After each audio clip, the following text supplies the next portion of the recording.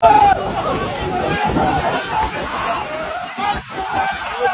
best part of this video is seeing the dude who's so tired he won't even get out of his cot. He's probably been awake for like 5 hours, he finally got to bed down, and then this happens.